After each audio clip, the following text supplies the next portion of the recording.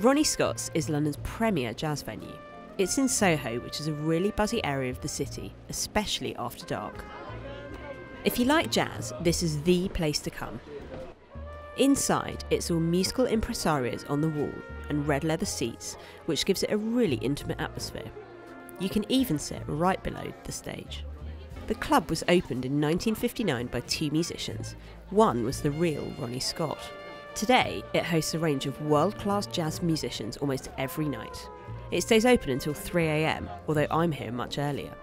You could order dinner before the show, or you can just order drinks. The apple martini is a favourite of the club's owner, Sally Green, so what better drink to start with?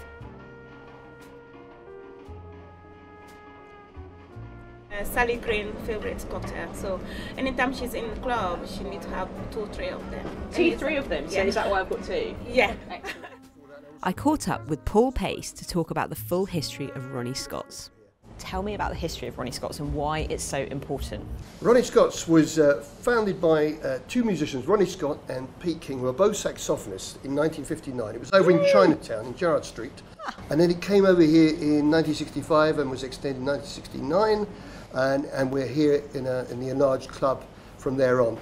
But their purpose was to provide a home for modern jazz, which was influenced by the likes of Charlie Parker, Miles Davis, Thelonious Monk. Yes. The British musicians who followed that type of music, who had often gone over on the transatlantic liners, had seen the clubs in New York, such as the Three Juices and Birdland and so on, and they'd seen their idols in these clubs and wanted to recreate it in London. Lovely. And that was really an idea that Ronnie Scott had.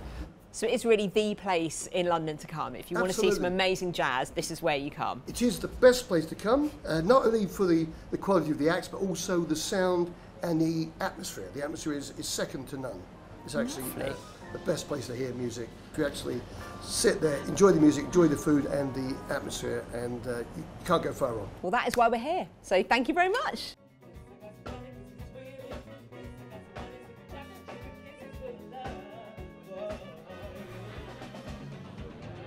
Welcome to the Ronnie Scott stage. Thank you so much. Was your first time on this? Absolutely, my first time. Ronnie's is like it's an iconic venue, a venue that my dad used to come. He was a big jazz fan. He used to come here, save his every last penny to come and see his heroes play back in the 60s and the 70s and stuff. And now, you know, the fact that his daughter's singing here is really special. And it's just, you know, you look around the room, you see these incredible pictures of these iconic musicians who've been on the stage, and you can feel their presence, you know, every time you perform. Even if you're like not really in the mood, as soon as you get on the stage, you see the audience, you're in. You know, it's a world-renowned jazz club. It's known all over the entire world, and all jazz musicians, whether they're from, you know, from Europe or from America that come and tour here, they love this venue because there's something so special about this venue, and we're so proud, you know, being Londoners and being it and having this kind of on our doorstep, you know, and that there's different music. They have all these incredible artists, touring musicians that come.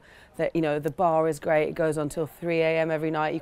You never know who you're going to find here. I mean, Stevie Wonder walked in one night and ended up playing on stage, and I wasn't here. But yeah, so that does happen. Lady Gaga, you never know, and that's the magic of this venue. Everyone knows about it, and yeah, it's a real exciting thing.